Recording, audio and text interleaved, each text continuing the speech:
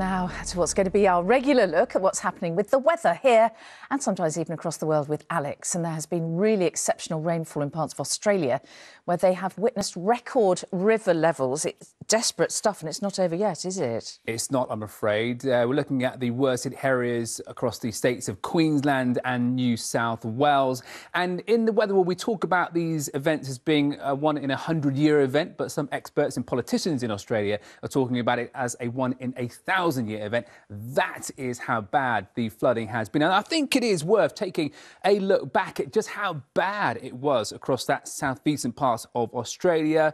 Rivers bursting their banks, turning streets into waterways. In fact, some areas have seen more than a metre's worth of rain falling in around 4 to 5 days. They've seen that being topped up over the last few days. In fact, through the next 24 to 36 hours, it is possible that we could see another 200 millimetres of rainfall. Well, let's take a look at the forecast map for Australia, and you will notice much of the country seeing dry conditions, particularly inland, but you can see that eastern coast being affected by heavy, thundery downpours. As I say, another 200 millimetres is possible as we head through the next couple of days. But there is some good news in the fact that when we get to Wednesday and Thursday, we're going to see that rain pulling away. So conditions certainly improving there. But I think it's worth bearing in mind, actually, that, you know, across our summer months, we would get around 250 millimetres of rain across the UK.